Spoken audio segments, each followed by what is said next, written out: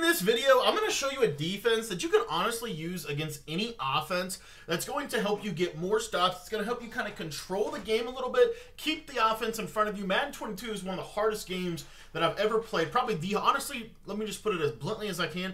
It is the hardest game to get a consistent stop. So what you want to do is you want to try to force your opponent to have to work. You want to try to get them in a position where they're going to have to drive down the field. You're going to play bend but don't break, and then we're going to try to get a stop in the red zone. This defense I'm going to show you in this video is going to equip you to be able to do that at a very high level. To be honest with you, it's actually very, very simple, and it's something that you can really do out of every formation in this game, but I'm going to teach it today out of what I would argue is the best formation to do it out of, and that is the nickel normal. Now, my favorite defense that I have ran all season long, I've ran 2-4-5 odd, nickel triple, 3-3-5 odd, 3-3-5 wide, 3-3-5, all of those different concepts.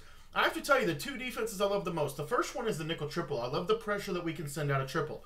But the second one, and a very close second one, is my nickel normal defense. Now, I've got an ebook about this that covers all of these concepts in my Patreon. By joining the Patreon, you get everything. You get all the ebooks. You don't just get the nickel normal, you get the nickel triple, the nickel normal, the 3-3-5 wide, all of it. We've got 14 offensive and defensive guides available at the Patreon for literally just one price of $10 a month. If you want to sign up for it, you get everything as soon as you sign up. There's a link in the description if you want to check that out. But let's talk a little bit about this concept. I'm actually going to teach this today against, we can really do this against anything. I'm actually just going to teach it against trips. I think trips tight end is becoming increasingly popular, and I actually think it's actually tougher to guard than bunch if you're playing somebody that really knows what they're doing out of it. So what we want to do here is we want to go out in the nickel normal. Now, really important, if you look at the bottom of the play call screen, you're going to see a couple of things. You're going to see random nickel, random play, which is kind of a practice mode thing. But then you're going to see two other things. You're going to see substitution and packages. If I flick that right joystick to the left one step, you're going to see here it's going to put the free safety inside package on the field. What that does is it puts a free safety at the nickel corner. Now, I can then hit the triangle button or the Y button on Xbox to go ahead and put in whoever I want. Whoever I want to be on the field, I can go ahead and sub them in, right? So I could put my best pass rushers on the outside. I could put safeties, for example, at the linebacker position, which I would highly recommend in this year's game, just the way it plays. I could then re-sub in a nickel corner there. And then as you can see, I'm just kind of filling out my lineup here. So I've got McCourty and Phillips on the back end. I got Jackson, and then I got a couple safeties down here that I could use, or if you want to have Hightower in, you certainly can do that. Now, the play we're going to actually come out in every single time to do this defense is the Tampa 2. I think it works best out of Tampa 2. Again, the way we're going to set this up, you're going to see that it's actually really, really hard to bomb. It's really hard to bomb this. It's really hard to one-play score this. They have to kind of take their check down, and that's really what we're banking on. We want them to have to take a check down, drive up the field, have to, again, check down, check down, check down. If they try to force something, we can potentially get an interception, but we're going to come out of the nickel normal. Now, when we come out in the nickel normal, I'm going to go ahead and back the ball up just a little bit, just to give us a little bit more room, and I want to show you something within this package. What you're going to notice, because we have that free safety inside package equipped, when we go to hot route McCourty, instead of having a deep half, you're going to notice that we can actually put him in an outside third. So I'm going to put him in an outside third to the left. I'm going to put the right side guy in an outside third to the right. We can do that by individually adjusting. And then what I can do is I can go ahead and pinch my defense, and then I'm just going to pick the linebacker that I want to use her. Typically speaking, I like to use her the linebacker that is on the same side as the running back. So as you can see right here, he's on the same side as the running back. You could actually make a fairly good argument for either side. It really doesn't matter to me which linebacker, but just use one of them.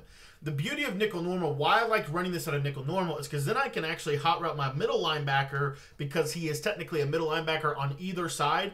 Either one of these guys, notice this, I can put them in middle thirds. That's huge. So what we're going to do is we're just going to put the guy that we're not using in a middle third, and then we're going to do something really, really important.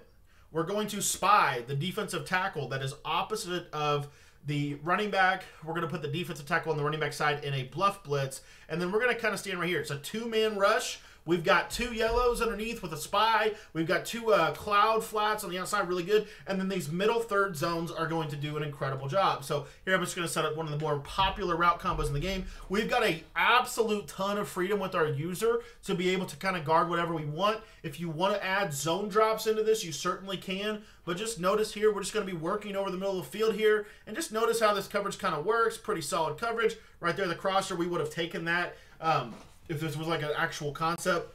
But, you know, basically what your job is to do in terms of defining your role on this concept here is, you know, you're really looking for crossing routes. Really, that's the primary route that's going to kill this, or at least it's going to be consistently effective against this, is a deep crossing route. So you could also, like I said, you could use it like this, where you put the 3 rec on the other side and you have a QB spy there, got a little bit better coverage on the tight end in that scenario. And now maybe we go to like a slant post. Now, if you get a slant post concept, something like that out of trips, all you've got to do is carry this little slant, and then you've pretty much got everything bagged on the backside of this. They're going to have to take their flat. As you can see, you know, Madden 22, you can throw it through 2 defenders in this game, but as you can see, pretty decent coverage all in all. Now, another concept I want to go over, you're definitely going to see this, especially if you've played Madden 22 at all, really any year of Madden, you're going to see this concept utilized, and that is the general kind of standard 3 wide receiver flooding combination. So here you're going to see just a 3-level flood.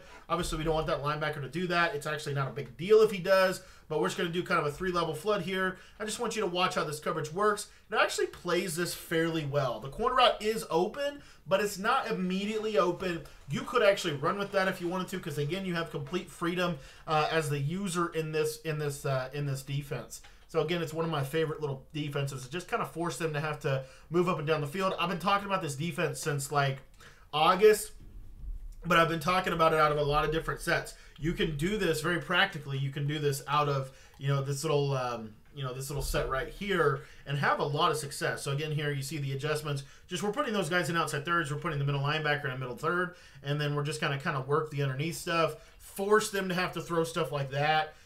You know, if we really wanted to, we could certainly take that away. There's some unique adjustments we can do out of trips that will allow us to, you know, be a little bit better in defense on stuff like that. But the bottom line is we just want to try to force them to have to work. We want to try to pigeonhole them into a situation where they're going to have to take certain routes. They're going to have to take certain routes, and then you're going to be able, you know, because of the way the user is in this game, we can say, well, we know they're going to have to do kind of 1 or 2, 3, or 4 things, right? We know kind of generally speaking. So, like, you get a concept like curl flat here. Again, we're just forcing checkdowns. We're just forcing checkdowns. They try to get greedy on it. You see those outside thirds will actually react significantly better to deep routes than a than a deep half. Last little piece here, I want to show something real quick. This is a standard kind of coverage beater out of this. Another little trick you could do if you want to kind of help your coverage from getting bombed.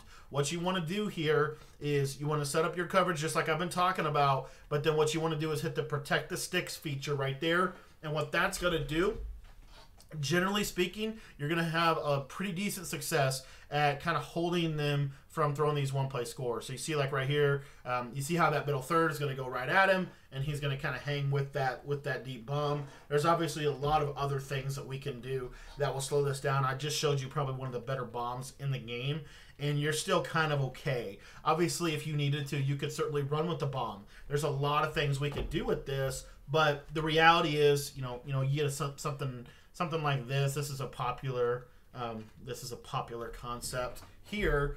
Well, now we've got, notice this real quick, you've got this inside third, you've got that deep third, the sheds are going to come in, you've got kind of a decent chance to hang with some of this stuff. And that's really what this is designed. You're not going to hit over the top too much.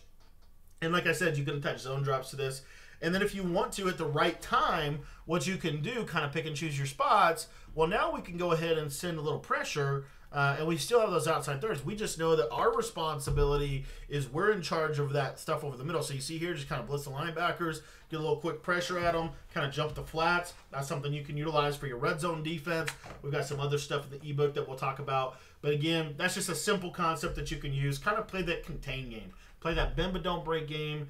Simply try to force them to go underneath. I think that that's actually super underrated in the way the game plays this year. You want to just try to keep yourself from getting bombed. I think that's a really, really big piece of how you want to be playing defense right now. And I think what you want to do is, again, just like any good defense, you want to force your opponent to have to work. You want to force them to have to play left-handed. You want to take away what they do best. This defense does a lot of that for you. So that's a little piece of the nickel normal. If you want to learn more about the defense, or if you just want to get better at Madden, you're still watching the video, head on down to the description. Check out that Patreon membership. I'm going to put it down in the description below. You can get this ebook. You can get all my ebooks for one price. Just by joining the membership, you get everything.